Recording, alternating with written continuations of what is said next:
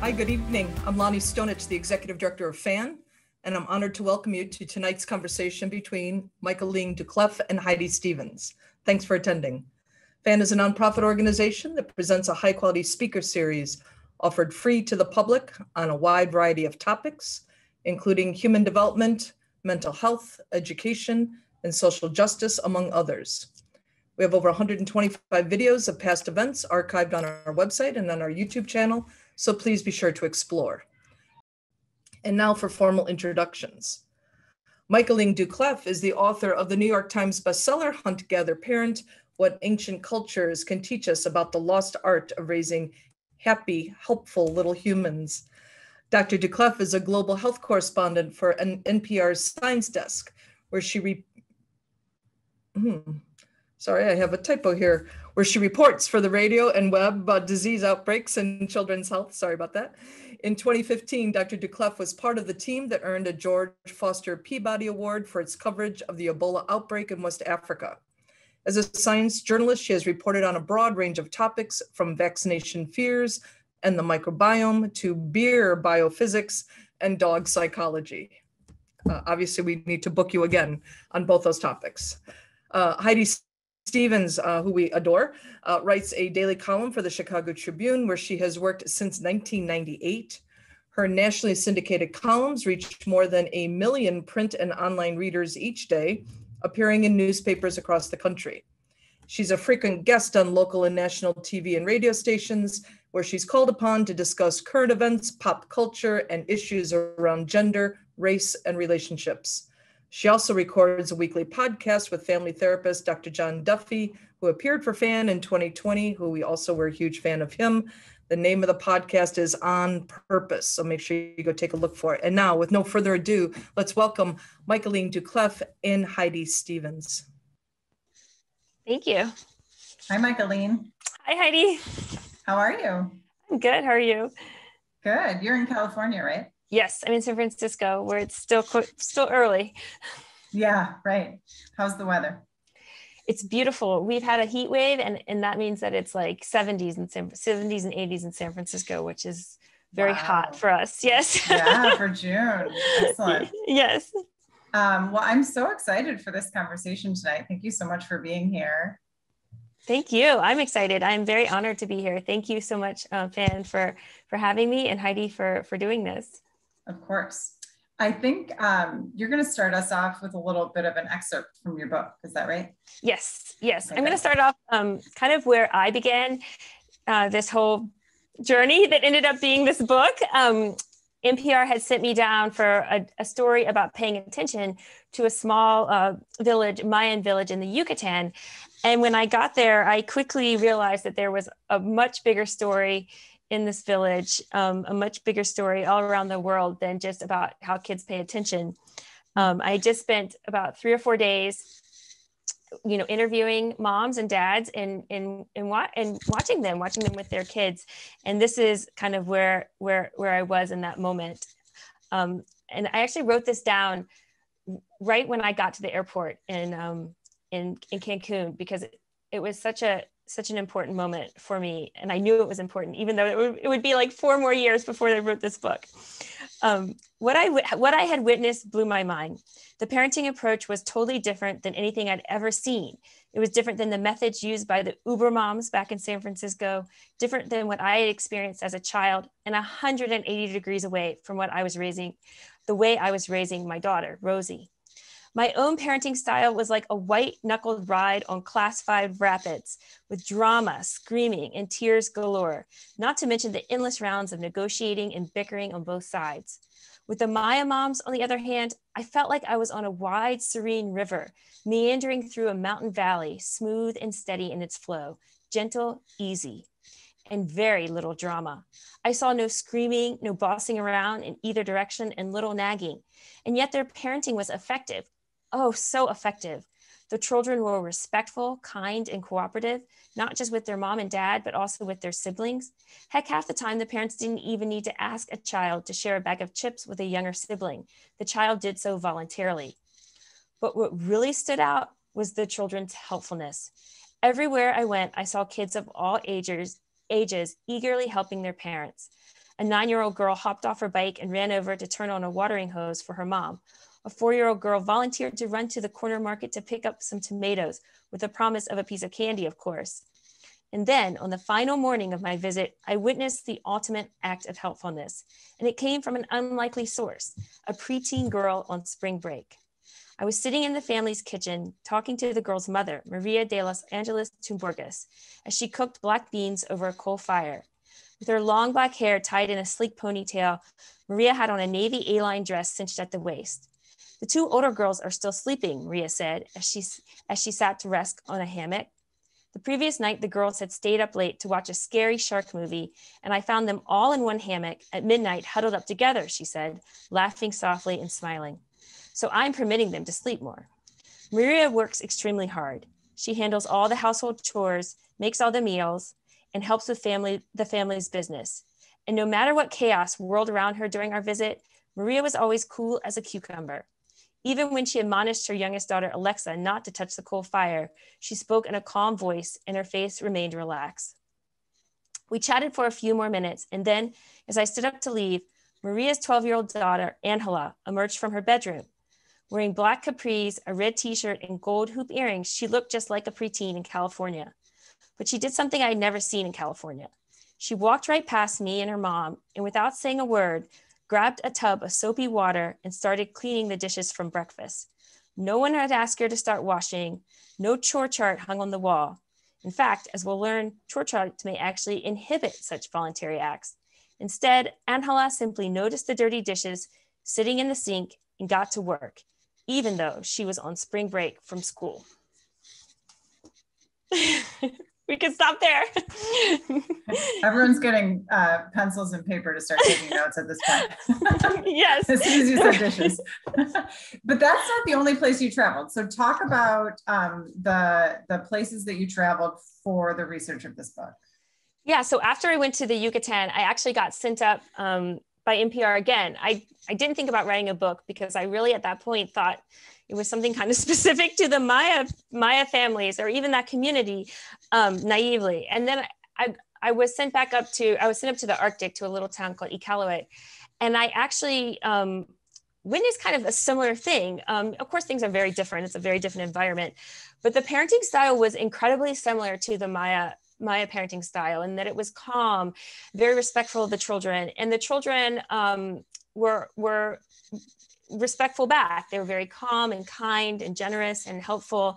And I was kind of shocked. I was like, wait, these are very different people, groups that have been separated in time for thousands of years. And yet you could see this very powerful thread of parenting between the two groups. And so when I got back, I started researching about it, and I started to realize that actually this is a very common way of parenting around the world and throughout human history.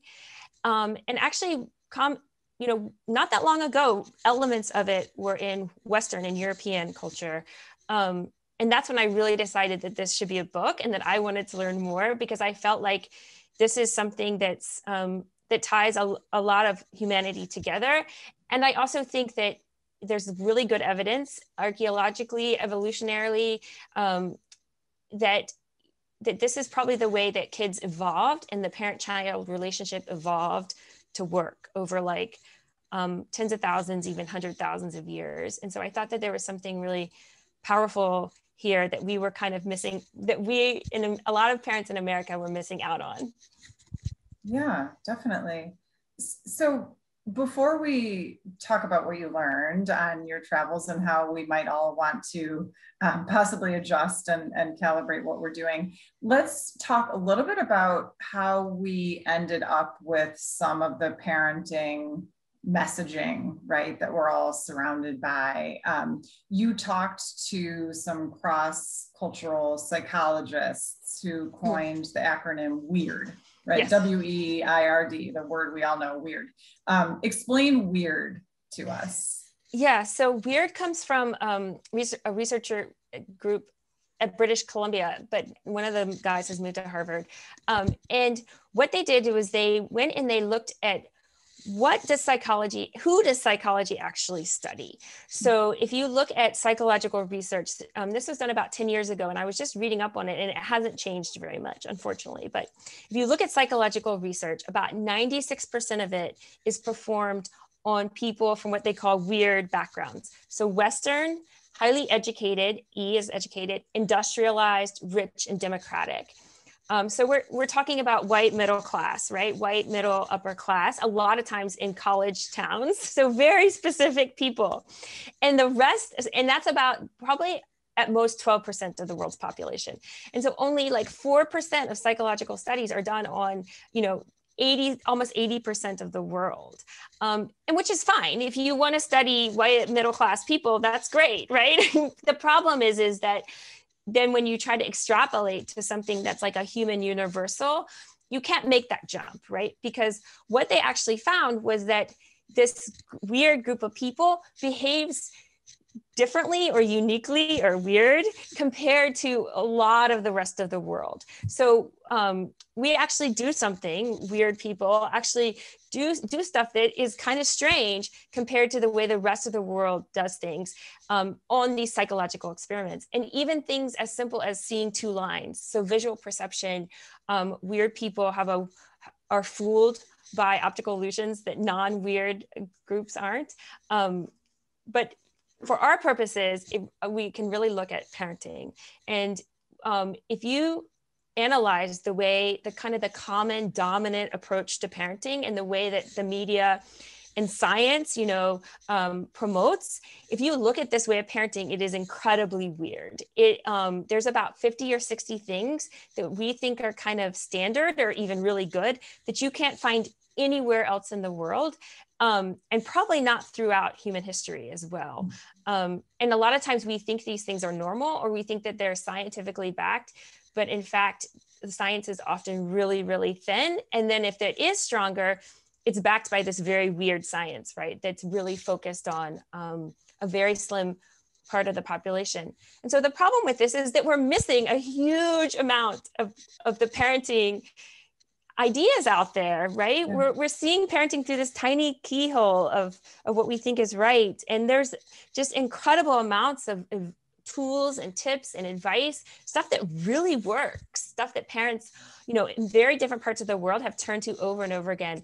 And that's really what I'm trying to do with this book, is like start to kind of open that view up a little bit and say, ooh, let's learn about other approaches and try them out and see if they work. Yeah. If you don't just turn to sort of the conventional experts, advice givers books, you will get more than just this, quote unquote, weird perspective, right? Yeah. And it becomes kind of a little bit of an echo chamber, I think, because it's kind of like, well, this is the way we do it, and this is the way science tells us. But actually, a lot of what we do is not science-backed at all. It is really, really hard, for science to tell us how to help our children behave, like sociology, right? It's very challenging for science, to tell us how to stop a tantrum or teach children to be helpful. One of the psychologists told me, it's easier to send a person to Mars than to have science tell you how to parent. And if you actually look at the source and the origin of where a lot of the stuff we do, it actually comes from these pamphlets written in the 18th and 19th century by doctors in Europe who were trying to kind of industrialize child raising. And they even explicitly say, take it out of the hands of women and into the men of sense. But there are these little pamphlets. They were like the first original parenting books. And if you go back and read these parenting books, you can kind of find some of the core elements of what we think of as really good parenting come from these pamphlets. And then they just kind of got recycled over and over again by experts and parenting people. They are not traditional wisdom or science backed as we might think. Yeah, and not all that time or history tested, really, right? When you're no, like a flash. Yeah. Right, yeah. A flash, exactly. So one of the things you talk about is how Western parents employ two types of motivation, right? Praise or punishment, where in other cultures, parents tap into a child's drive to fit in with their family, to belong, right? Yes, huge. Yeah, that struck me as huge. And you also write that kids are wired for cooperation. And one of the traits that makes us human, in fact, is that it feels good, to work together and help people who love us. So talk about that and how to build on that. Yeah, I think this is huge. I mean, we talk a lot about peer pressure, right? The kids have. And peer pressure is an incredible motivating factor for kids, right? As they get older and in school. But we don't actually take advantage of that motivation in the home very much. In fact, I didn't really realize it existed until I started reading about it. But yes, so if you look at other primates, in the world, and you talk to evolutionary biologists, there is a strong belief, and there's a lot of evidence to support this idea, that what made Homo sapiens so successful. So, there's a handful, even like more than a dozen different Homo species that existed like 1 million years ago or 500,000 years ago. And these did not survive. And something was unique and special about Homo sapiens that allowed us to survive and beat out these other advanced primates. And people will say like big brains, and people will say like bipedalism, but all those things actually a lot of these other species had. What these species didn't have was what you just said, is this incredible drive and skill at cooperating. And people think that this is actually really what's key to our success as a species. And this actually fits with a lot of psychological research on toddlers. So toddlers are all over the world, no matter where you are, toddlers want to help. And they're actually incredibly skilled at it.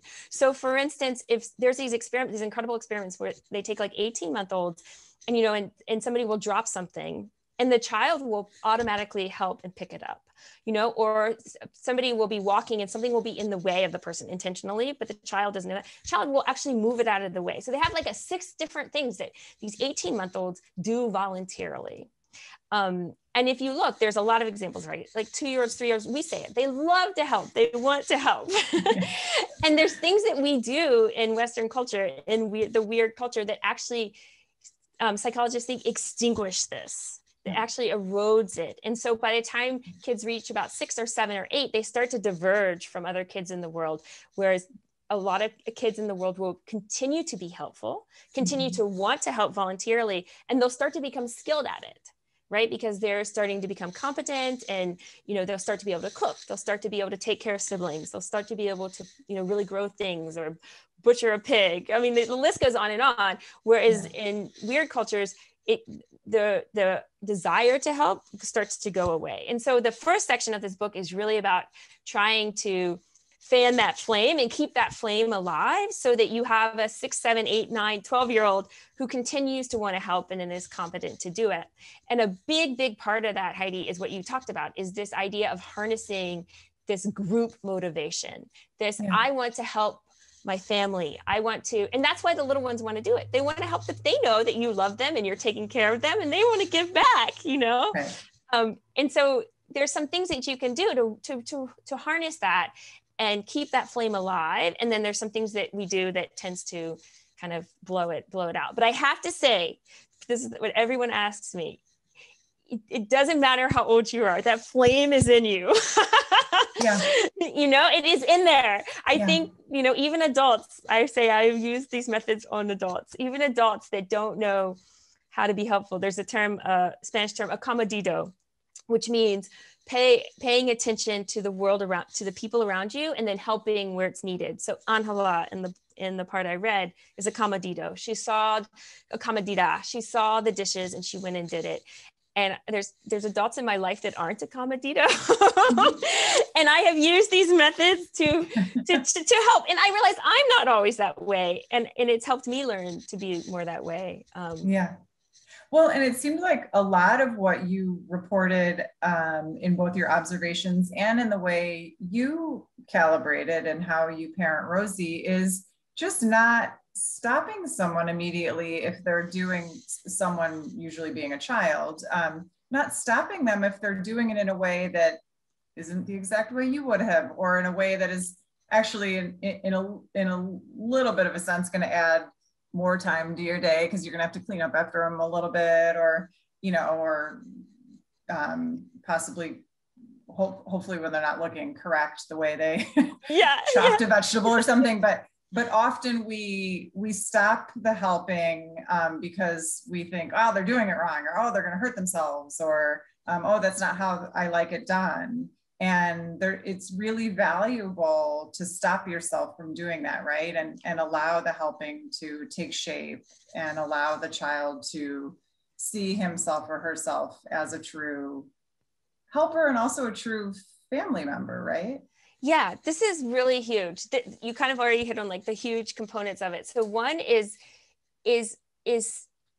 I think a story is a good idea here. So like there's actually a study that just came out a couple months ago. It's not in this book because it just came out, but where the researchers give moms a scenario. So a little 2-3-year-old comes over while the mom's doing the laundry and starts throwing the laundry all around the room, which is, and they asked the European American moms, what do you think and what do you do? And they say, well, I'm mad. You're making a big mess. And like, I tell them to go play and I try to finish the laundry because they just want to play. And so the mom sees the child's motivation as like, I want to play, I want to make a mess, right? And so she shoos the child away.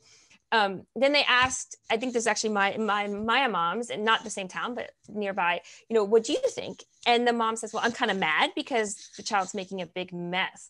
But I also am excited because the child is showing interest in doing the laundry, and the child is trying to do the laundry. They may not be doing it very well and they may not be doing it right, but they want to help. So the Maya mom sees the child's motivation is very pro-social, very like kind of the way the psychologist sees the toddler moving the furniture, this is the child wanting to help and they don't know how. And so then there's actually studies that show like what the Maya mom does or the Maya dad does. And it's really incredible because it's like kind of what you said. It's not all of a sudden it becomes a lecture like, okay, now I'm going to show you how to do the laundry. This is how you do it. You fold it like this. No, not like that. Grabbing from the child. The child is allowed to kind of do what they can with guidance from the parents. So they will tell them, no, the clothes go in the basket. And the first thing will be like, put the clothes in the basket, or the clothes go in the drawer. So they will correct the child, but it will be in a way that's like guidance for the child helping versus like criticism or punishment or, you're doing it wrong. It's, shooing away. Or shooing away. Your job. You go watch a video. I have laundry to do. Exactly. Right? Which is very American. And that is probably the number one thing one of the anthropologists who cite in the book thinks is what extinguishes this helpful drive is the shooing away. Yeah. Because you're saying like this task is not for you. This is for the adults. And they say that eventually the child, believes you and says, this task is not for me. But accepting the child's help as the way they want to try to do it, that also that's the second huge key, because even adults, you don't like it if you're trying to do something and a person, your boss comes in and says, oh no, it's completely wrong. That's not how you do it. And chucks out your work, right? Like, how demotivating is that, right? But if they say like, okay, you kind of got the hang of it here, let's take this and we can kind of fix this. And build on that. Yeah. Exactly. Build on it. Exactly. Yeah. Versus resistance. Right. So those, I think, are the two key things. It's like seeing the child as wanting to help and including them. And then 2, accepting what they can do and accepting them as a member and accepting them as a partner in it, For Rosy, who's, she's a firecracker, super strong-willed, super my way or the highway lady, just accepting a little bit of what she does then makes her so much more helpful and cooperative. Then she starts listening, she's like, oh, this person's on board with me. I'll get on board with them, Yep.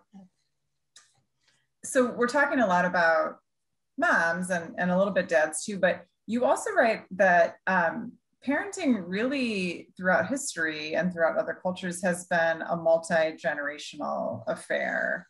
And in fact, that the idea of the nuclear family, you called it one of the most non-traditional structures out there, right? That for 99 of the time that humans have been on Earth, there was no such thing. So talk a little bit more about that. Yeah, it is definitely like the most non-traditional. Yeah, the nuclear family, again, is one of those really weird things that we do. Very strange. Acronym weird? Yes. And weird, like you can't find it. I mean, and I'm not talking about places that have like industrialized, the Western culture has a lot of fingers everywhere. So yes, so absolutely. If you look throughout human history, children have been raised by and actually, this is probably some of the strongest evolutionary biology is in this part of the book. There's a fantastic evolutionary biologist, Sarah Blaffer-Hardy, who has studied this really well, looking at other primates and then looking at modern day hunter-gatherer groups, which, humans spent almost their entire existence as hunter-gatherers. And there's quite a few, like hundreds of modern hunter-gatherer groups around the world. And they give us shed a little bit of light on, what that was like, what people do and how people act in a hunter-gatherer context. And with these two pieces of evidence together, Sarah Blaffer-Hardy really has come up with this idea that human children evolved to be raised by about 5 or 6 people. And we're talking about real caretakers, not just people that kind of move in, but like as much as like a mom and dad here. And her argument is that if you look at how helpless human babies are. I mean, we are really undercooked when we come out of the oven. And that a mom and a dad just couldn't do it. They couldn't feed the child. They couldn't take care of the child. And so you have this being that has evolved to be around, a mom, a dad, a grandmother, an older sibling, a neighbor, and you go look around the world and you just see everywhere you go, everywhere I've been, kids are really close to at least 4, 5, 6 people, and sometimes more, sometimes 10. And that's one of the starkest contrasts is when Rosy and I came back from these trips. I forgot to mention, we also went to Tanzania with this hunter-gatherer group, the Hadzabe. And when we come back from these trips, that's what just hits me in the face. It's like, oh my gosh, me and my husband are doing this job that really 5 people should be doing. Right. And no wonder we're exhausted on, Saturday and Sunday night, and we do still, even though we think the nuclear family is this like ideal thing, at the end of the day, we do still have what's called these allo parents, right? The school system, nannies, neighbors, friends, we just kind of, I think, overlook them or don't value or give them enough privilege in the child's life. They are so important for the child. And studies have shown that over and over again. 1 or 2 extra adults that care about a child can protect a child from anxiety and depression and make a huge difference, because that is what the kid is really made to be raised by. And I should also say in many modern day hunter-gatherer communities, the child care is 50-50. In terms of what the nuclear parents do, the dads play a huge role in it. Well, and I don't think that parents in weird cultures, acronym weird, are encouraged to value those allo parents that you mentioned. If anything, I think we're made to feel guilty for needing them or relying on them or turning to them as though it's sort of a weakness. You should be able to handle this on your own. I mean, it's your problem if, your work won't give you the time off, right? Or if you haven't set up your savings in a way that, you can be present constantly for your child, but God forbid you need to rely on babysitters or extended family. Like, that's a weakness in our culture more than a strength. To rely on others to help you raise, to create a village is just not valued, I don't think, here. Yeah, I think it's actually even it has been criticized, right? That like that the mom that goes and works is somehow doing a disservice to the children, right? Whereas in fact, if you look at evolutionarily, it's more in line with how a child is meant to be raised. And there's a great study that I'm thinking of now and I think this is a hunter-gatherer group in the Philippines where the mom goes back to work. I think this is fishing or something, like 2 weeks after the baby's born. Like, you know, this is just standard you know, the older women and men take care of the children, but this is just the way it goes. This is not, you know, she's got to go work. And it's like, well, and there's a lot of, and there's benefit to the child in that. Exactly. Absolutely. And that's what I'm saying. Like, it actually, even though we criticize it, I think it's actually probably arguably healthier for the child to have this, you know, intergenerational and being with other people. You know, there's some studies that look at how children a couple years older than a child are actually better at teaching a child a task than the parent, because the other child knows kind of where the younger child is and knows kind of what they need to do, or the child makes it fun, whereas the parent makes it boring. You know, so there's like, we totally devalue this. And you can see it in your kids. Like, when your kid really bonds with another adult or another child, it's like gold, right? In our lives, it's like gold. It's, you know, because I think it's really meant to be that way. I mean, it's kind of a scam, right? This nuclear family. And one of the historians told me, you know, he said, it's also just there's not enough of a safety net. You know, that if something happens to the mom or the dad, you know, that the children are kind of left in the lurch, you know, and that evolution kind of built this much bigger safety net around kids, and for the parents, right, too. Right.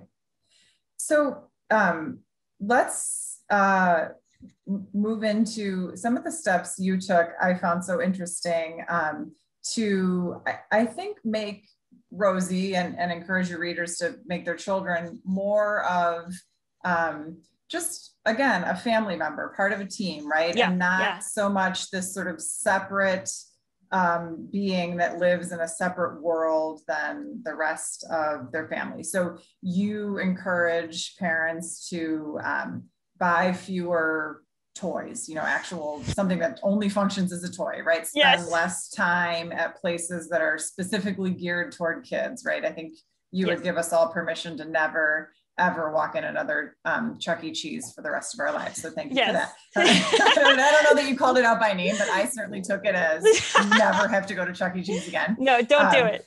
Sorry, Chuck E. Cheese.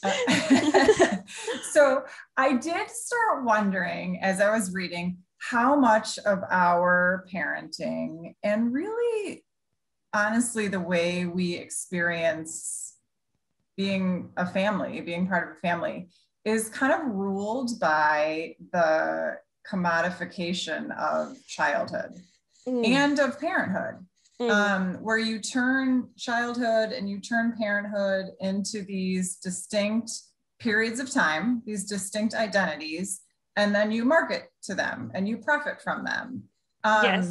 Is there just a whole lot less of that in other cultures?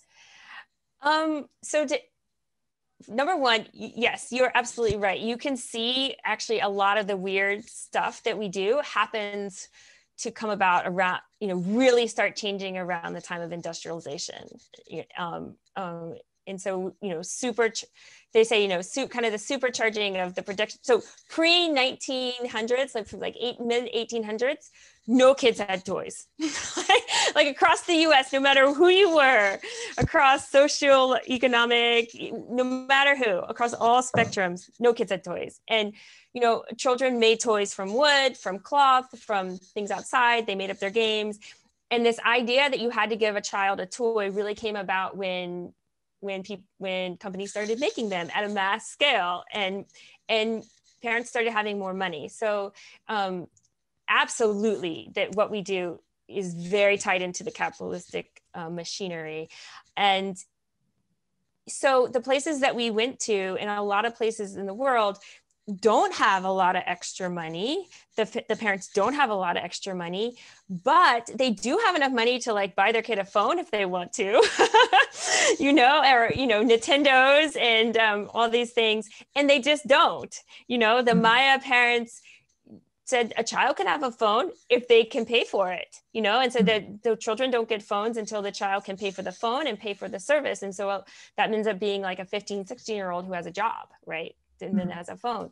So I think the answer is yes, there's a lot less of that because there is a lot less money, but in a lot of places, families are getting more money and you still don't see this, like we've bought into this idea. And I think it's kind of gotten a little bit out of control. Like, I think it's when I'm talking about the echo chamber, I think it's like, we don't hear another way. So Right. one of the editors on the book said, you know, but giving a child a toy is how we show love.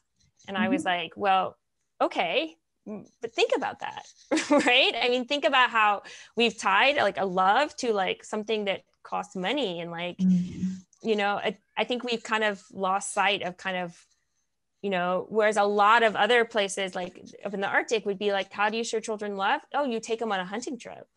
Right. You know, you take them fishing, you teach them how to sew, right? You spend time with the child, you welcome the child into your world. That is what children want to be. That's where they want to be. I think one of the major problems in our lives with children and anxiety and loneliness and stress is because they're not truly connecting with their parents. And that connection is done through this welcoming them into your world. Right. And it's not perfect. So for instance, the hunting trip, you know, little kids can't go seal hunting because they're too noisy. And one of the dads told me, you know, I said, well, what do you do? And he said, well, you kind of tell them you can't do it until you're quieter. And if they still push and they still push, then I'll take them out with an older kid and we'll park the sled far away and they'll have to hang out while I hunt. And that's training the child, right? To be quiet. It's training the child to be patient, to be outside. And then he said, slowly over the time, we'll move the sled closer and closer to the seal hole. And so it's this, I'm not saying no to you.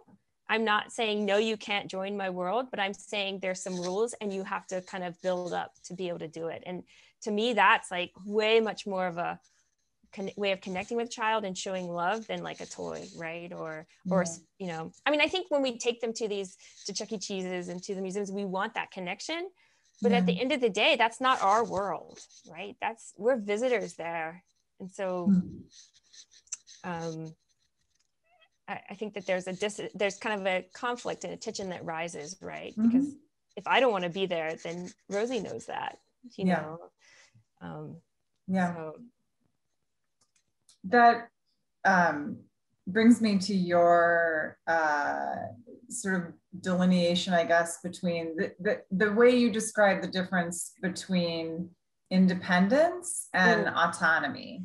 Yeah. So, right, independence means not needing or being influenced by others, but autonomy leaves room for connectivity and a responsibility to others. And that seems like the goal, right? We want autonomous kids. We want, we want to be autonomous. We want connection and responsibility to others. So talk about how we get more of that into our kids' lives.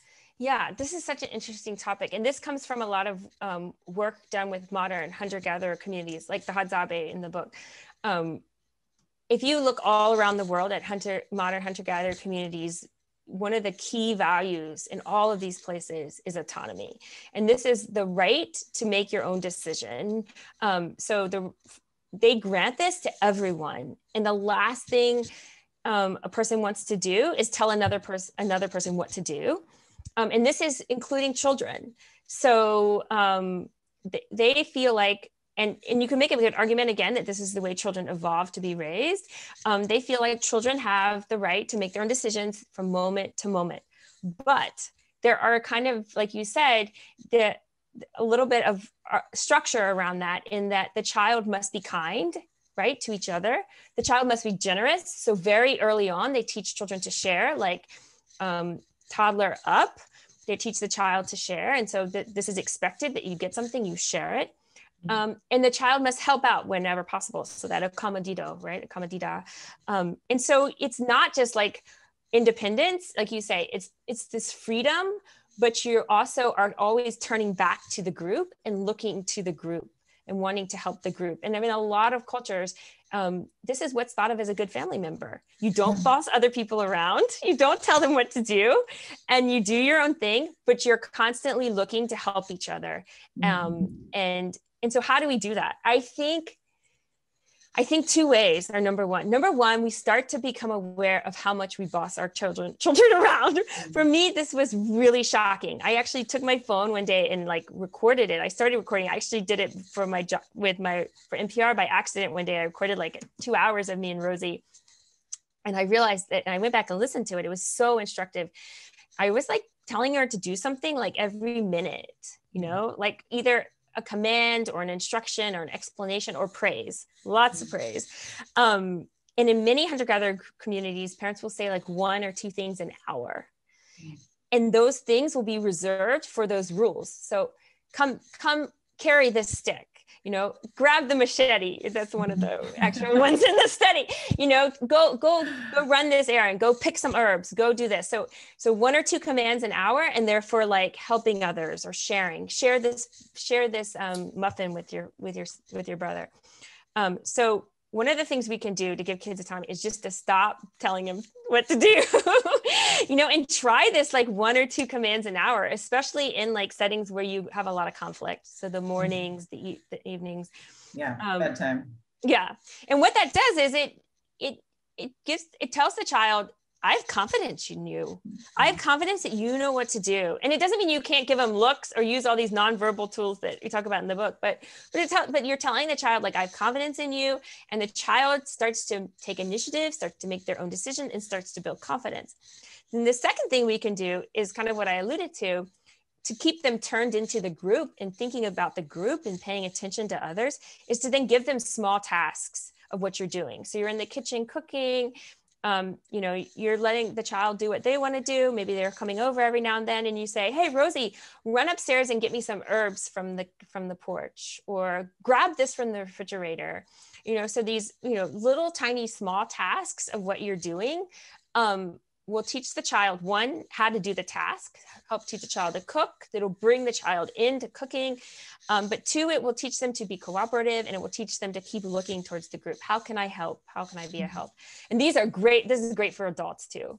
You know, if you have an adult, it doesn't really help out. Instead of being like, it's your turn to make dinner, or like, why aren't you helping? Hey, come over here and like cut these herbs, you know, and let's do this, do things as a group. So instead of go make your bed, let's all make the beds together. Let's all do these tasks together. And then kids love it. Kids want to help, and they want to work as a team, and they want to be with you in your world, you know, share together. So I'm glad you brought that up, the part about adults. Julie Lifpat-Hames, right, who we all love. She's phenomenal and writes brilliantly about older kids and how to raise successful adults who don't need you to like call them at college to wake them up for their classes.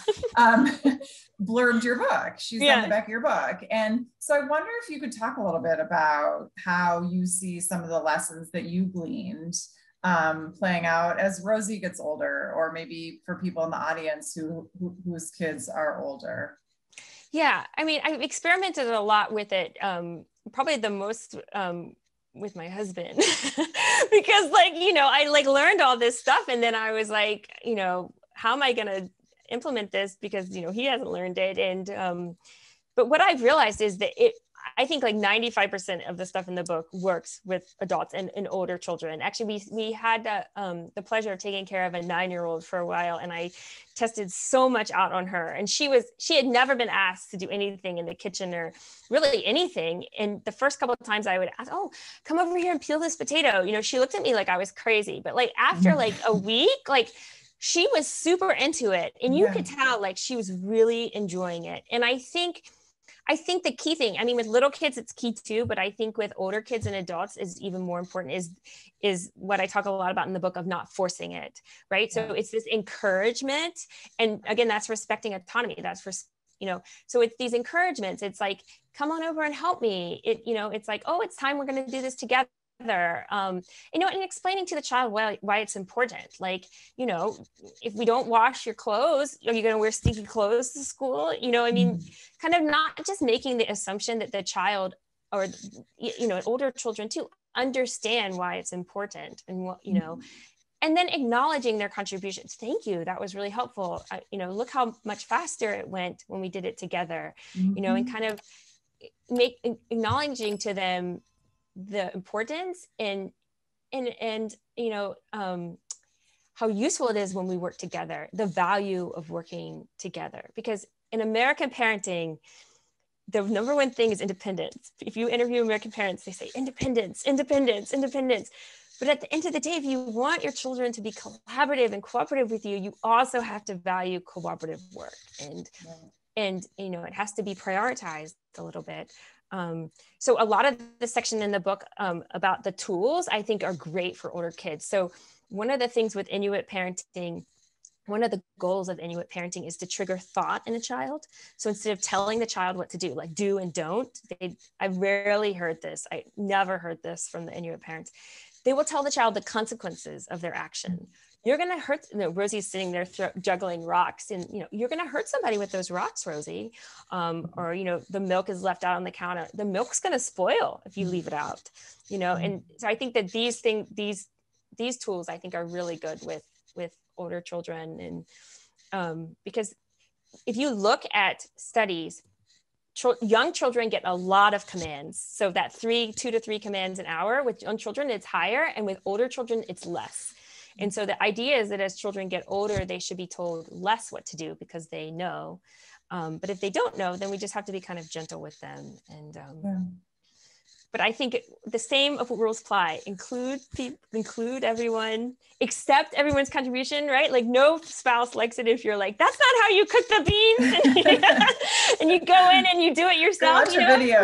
Right. Yeah, we could cook the beans that way, or we could try to add this to it. It's a level of respect and valuing the other person's contribution. Right. Yep. Totally. Okay, I'm going to ask one more question, and then we're going to leave a few minutes for audience questions. But and it's about the book, but it's also about you, I guess. You write a few times about growing up in a pretty volatile household, where there was a lot of yelling and escalating things, I guess, and how you sort of reflexively started down a path of raising Rosy in that same kind of climate. And I wonder if in your research, as you learned more about what children need and sometimes don't get, and what happens when children don't get what they need, or get things that aren't helpful, I wonder if that helped you offer yourself more grace about some of the hardest parts of parenting, because parenting's hard. Like if it made it so that I'm easier on myself. Yeah. I think Did you look at yourself as a child who maybe didn't get the modeling you needed or the answers you needed? Yeah, I think so. I think it made me realize not just me, but how like a lot of people in weird cultures aren't taught. And me personally, I was definitely not taught how to collaborate with people. I was really not taught that. I was taught through schooling and my parents and my family how to compete with each other, how to kind of get what you want no matter what at the expense of relationships. And I think that left me, to be completely honest, in a very lonely place. Lonely in my job, lonely in my family. And I think what the book has done and this travel has done is taught me how to really value and collaborate with people. And I tell people like Rosie's one of my favorite people in the world now because I really know how to work together with her. Like we really collaborate. And that's a rare thing in my life, to have somebody that like you said, can build off of each other's ideas and so I do think that it's made me see kind of the deficiency in how we raise children. And a big one is working together instead of trying to control. I think we come into relationships trying to control the relationship and control each other. And then, and that's, it makes things really hard and keeps us from connecting. I think over time I've become less hard on myself too, because I just realized that actually, if I just do less, Rosy's going to be better off. You know, like that. Sometimes I wake up in the morning when we were with the Hadzabe, I woke up one morning and was just like, damn, Michaeleen, you're just trying too hard. Like you're just making it too hard, you know, like literally we would go get firewood or we'd go dig for tubers or go get water. And one of the moms would just say to Rosy, like, carry this. Yeah. You know, like it's you know, not on like, a short chart. No, just carry it. It was like she just walked past. She's like, carry this bottle, you know, or like we'd be down at the water pit. She'd go get that branch, or like, you know, it'd just be. And I was just like, wow, it's that easy, you know, like literally is like, go get this, you know, and like that's it. And if the kid does it, one time the kid was like a teenager. She didn't do what the mom was asking. And I was like, she's not doing it. And the mom said something like, oh, well, she'll do something later. And I was like, well, what kind of, that's an amazing attitude, right? If somebody doesn't do anything and you're like, it's all right, she'll do it later, you know? So I think that's what I've realized. Just at the end of the day, just stop doing things, because they know way more than we realize how to grow and learn. You know, in some cultures, the word for teaching and learning is the same, because it comes from the child, not from the adult. Yeah, I like that. Yeah, I do too. Heidi and Michaeleen, I really enjoy this conversation. Michaeleen, you have a very wonderful energy, obviously.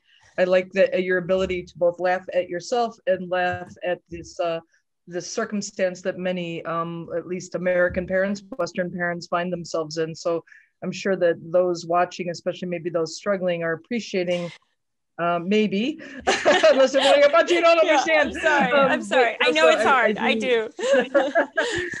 So I want to make a quick note that we are going to do a great after hours. Both Heidi and Michaeleen will both be at after hours. So come join, buy this book. This book is a great book, as you can see. Lots of things to learn in there, plenty to learn. And we're going to be having a really robust and lively conversation. Cameras on, and you can ask your own questions right at, as soon as we finish this. Both Michaeleen and Heidi will have about a 5-minute break in between this webinar and the start of After Hours, but we'll be starting at about 8:05. So with no further ado, let me ask a couple questions here from the audience, and we'll go with the crowd favorite. So Debbie says, she got some upvotes here. How much does individual temperament affect a child's desire to help family members? Two children raised similarly in the same family can have very different responses to parental expectations for helping. Yeah, I think it can be huge. And I think I've asked parents this question, and they say, every kid is different, and some of them you have to push a little more than other ones. But that said, I think one of my mom's, Teresa, she told me, she said, each child has their own kind of spots where they shine. And she told me, she said, little 6-year-old Juanita, or her little 6-year-old, she says, she comes home and she does her homework right away.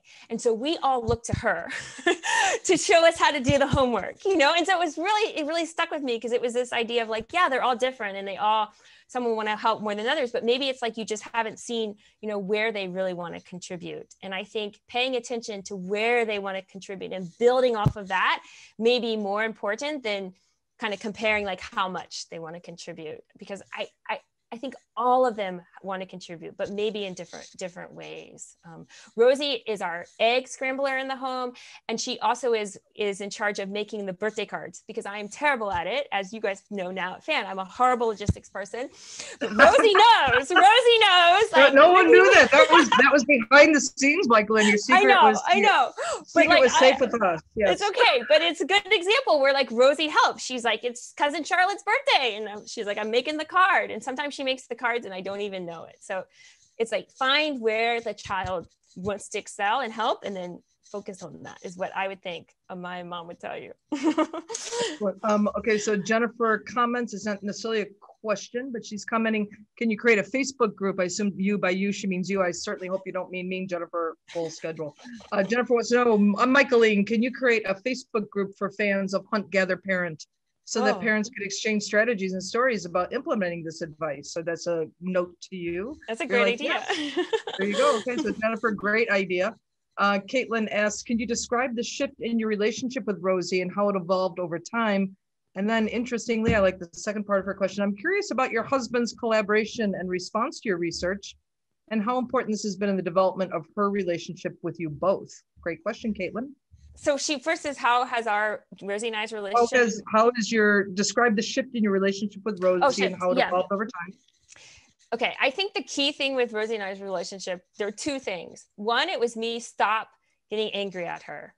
At least stop the amount of time. Once I stopped really caring, like when she was really misbehaving and just really not caring, and having tantrums, I just, I was there, but I stopped meeting her emotional outburst with an emotional outburst of myself. We didn't really talk about this part, but this is a huge part of it. So kind of when her energy is high, I started going really low.